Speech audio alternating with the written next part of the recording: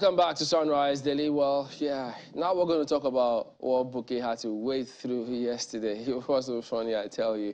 But we'll get some explanations now. And we're joined by Adedamola Kuti. He's an engineer. He's a director of the Highway Southwest Zone Ministry of Works. Good morning. Thank you for coming on today. Good morning. Thank you for having me. Well, I know you know by now, lots of perspectives about the developments with Lagos-Ibadan Expressway. Well, last 2-3 days, thereabouts, even till this morning, there's still a huge tailback in traffic on that area. So you've been to that area, we understand you're just back. But what can you tell us about the situation in terms of either construction and what's going on at the moment on that road? Yeah, thank you very much. On that road, you see, in the past, work is ongoing. And in the past few days, specifically on Monday, we had very heavy rainfall almost throughout the day. And it came with the attendant breakdowns of vehicles. And of course, it created a lot of backlog, which we were able to clear. And then on Tuesday, we experienced a similar thing. You know, at the diversion area, about 3 trucks, they were trying to navigate that area. Instead of giving way to the other ones, they were struggling, and then they crashed into each other. And that created some problems as well.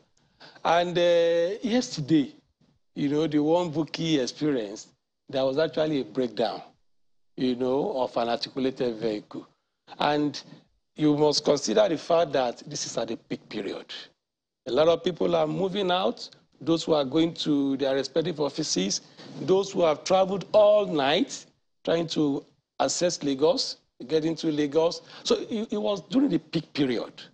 And then once you have a breakdown, and if there is no rescue operation immediately, it creates a lot of backlog. So what is being put in place for the peak period? Because you know that when it's peak period like that, anything can go awry.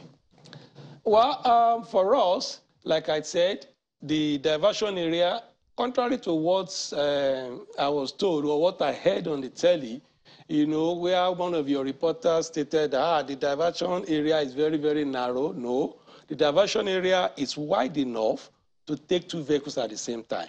So what we are planning to do now, I've already told my people in Lagos, it'll be continuous, especially during this period. We'll carry out palliative work on that stretch at night, so that by the time people come in the morning, it becomes a bit smoother for them to drive on, So because once you have a rough surface, it slows down traffic. And then, you see, this is rainy season. Anytime you have heavy rain, at times it comes in with a lot of sand deposits and blocks all those holes on the bridge. So most of our people, once they drive in towards that area and see water, they will slow down. So once you slow down, these are things, but we'll be desilting all those things and then be carrying out palliative work at night. All right, because I was wondering, since we know that the rains will be here, there'll be traffic build-up, one wonders if we didn't prepare. Is there anything that's been done to prevent those sand from flowing in before you then go ahead with the desilting? No, it's a natural thing. Like it rains, of course we have our drains, and anytime, and a lot of people, we have a lot of hawkers around that area, they sell pure water, sell this, but it's a continuous exercise. Our people are on ground to do that continuously. So that anytime you have this kind of incidents, you have a free flow. I'm sure that the people in Lagos who certainly want to get their questions in. I know. It's over now to you, Bukky.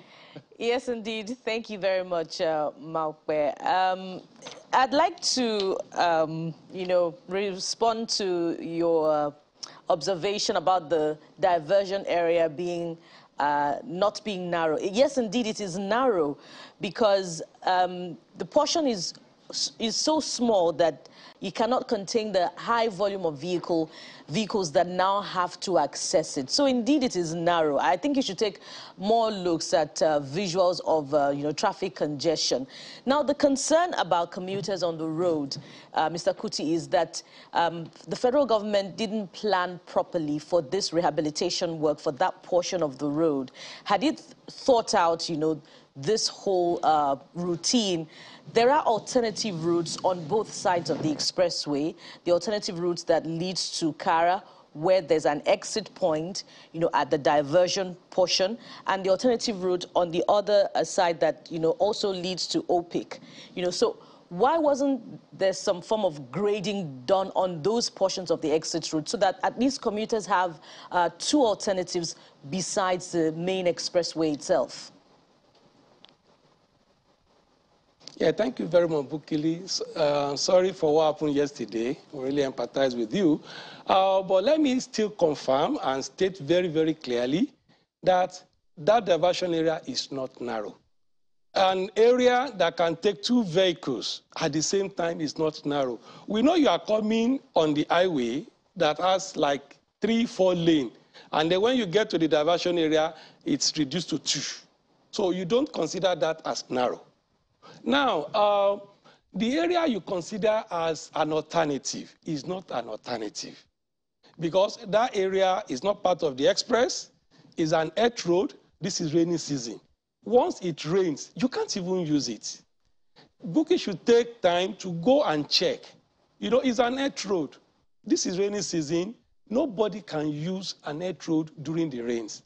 And because of the soil. Couldn't have made it usable, like maybe put some laterite, make it a little more, you people are the engineers. No, if you put laterite, you see, the only thing that can make it motorable is to put asphalt.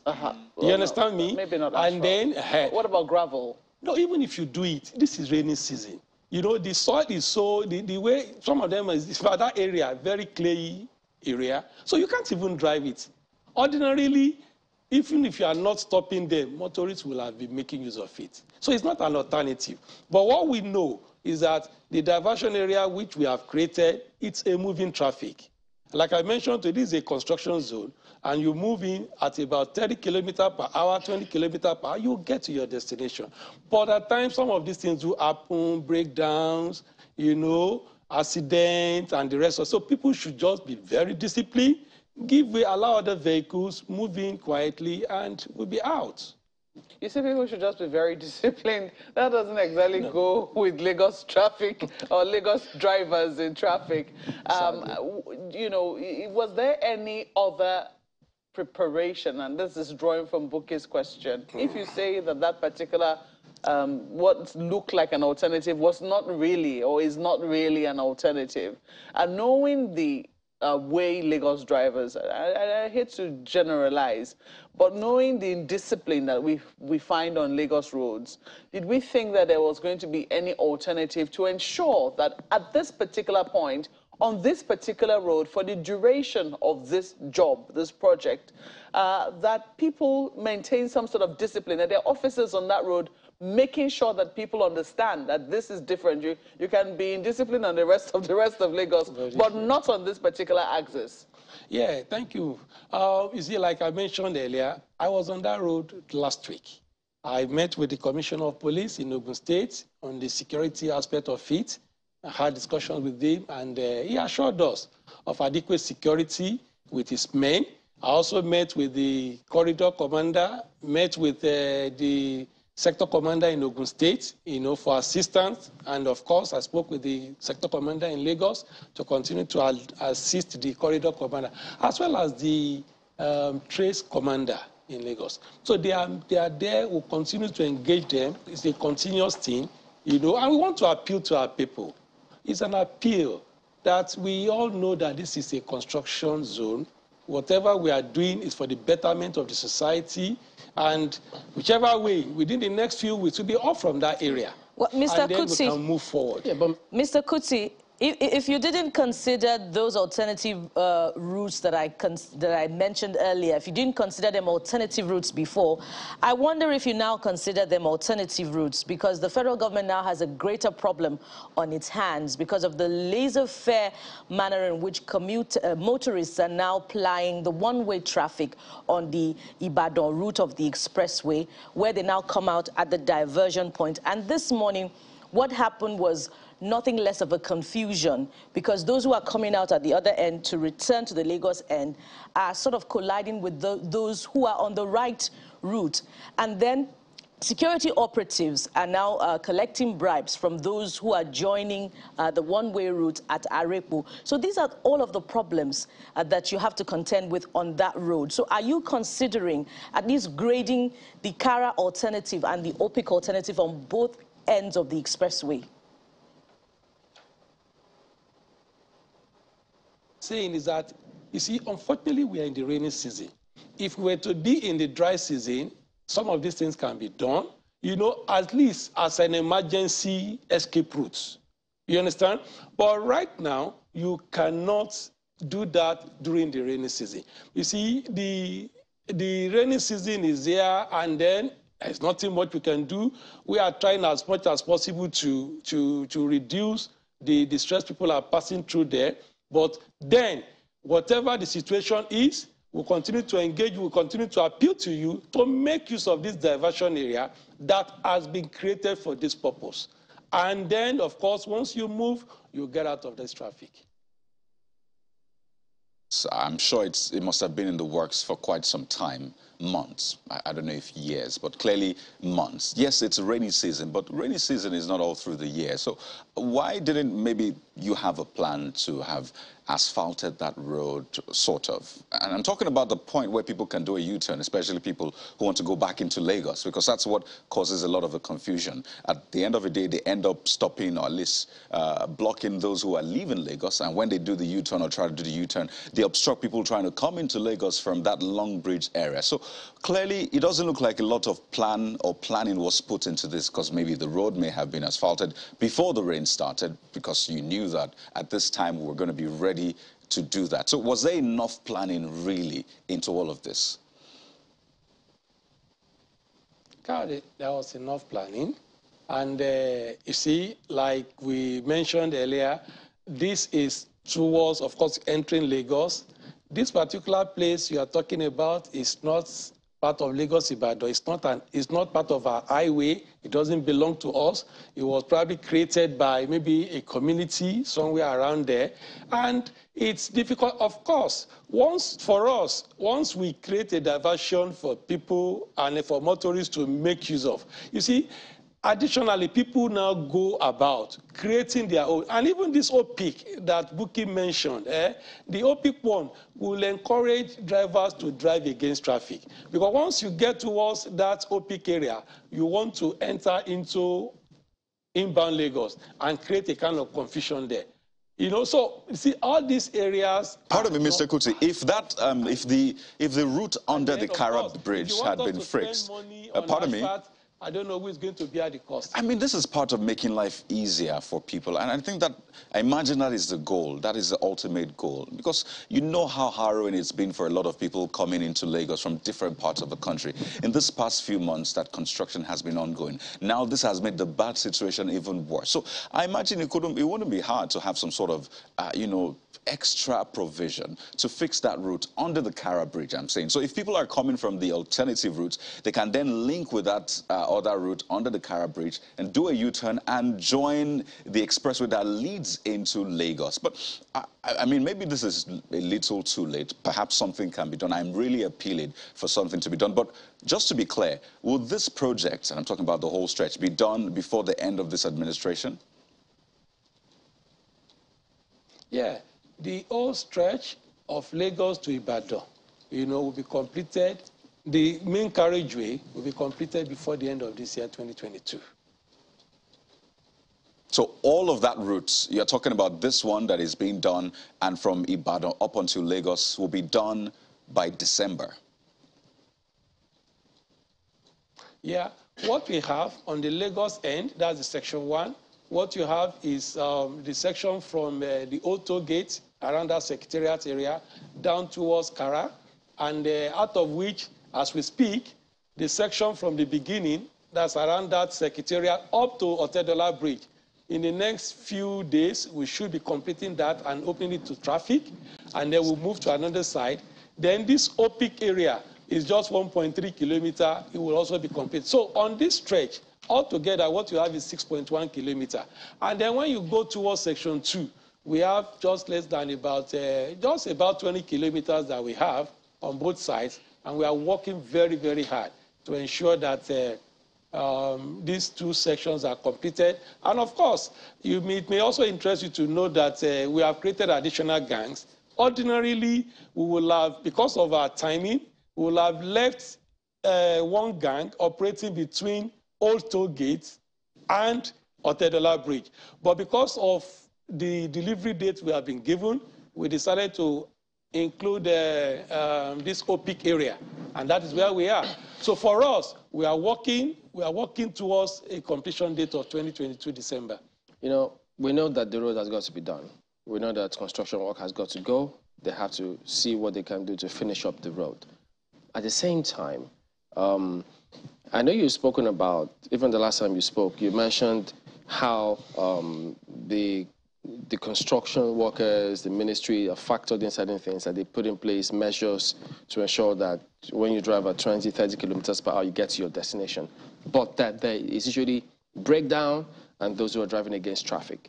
Those two key issues affect what goes on there largely. So has there been a handshake between the ministry officials and perhaps security agencies or whichever governments to ensure that they have tow vehicles or whatever they had to put in place to ensure that whenever there is a breakdown, it's attended to promptly, and then they arrest whoever drives against traffic, because that is another headache entirely? Yeah, sure. I just told you, I came back from Lagos last week. I met with all the agencies involved. I met with the Commissioner of Police, for the security concerns along that route, met with all this road safety, and then they have, even apart from that, Julius Becker itself has a towing truck. I have pictures there that I will show you, some of those assistance we have also rendered to some of these agencies in terms of pulling off all these vehicles. So they are there. But what you see at times, even some of these trucks, they are heavily overloaded. And then when they want to climb the bridge, they go slowly, and then you see a lot of other vehicles queuing behind them. Some of them, even instead of them to drive by the side, they drive at the center. And then every other person has to be queued up behind them. So these are some of the, but we'll keep on, engaging them from time to time. Because part of what caused that gridlock yesterday, there were a lot of people who drove against traffic. From the night before up until the morning after, they were all just there, and then they were trapped in there. So when they keep saying, yes, they're going to do that, it's a different thing that plays out on a regular basis. So they may have told you that, but in many cases, it always remains to be seen if they are on ground all the time. But you also spoke about construction going on at night, that they were going to provide security. Is that happening now? I haven't been through there at night. No, like I mentioned to you, you see, the main construction itself cannot be done at night. In terms, even if it is done at night, what we are just trying to save our time. It's not as if you finish your construction at night and open the road in the morning. You can only do maintenance work. And then this palliative work, like I mentioned to you, we shall carry out those ones in the night, so that by the time people get there in the morning, it becomes smoother for them to move. Well, as you say, before this year, that's by December, this road should be over and done with. Sure. Wow. We are working towards that. Well, we'll have to see all the other agencies, and Road Jesus, we'll have to see what we can all do while the construction goes on, so that we just obey the traffic regulations and the traffic officials as much as we can, such that you consider the next person who's driving, so it's smoother for a lot of other people.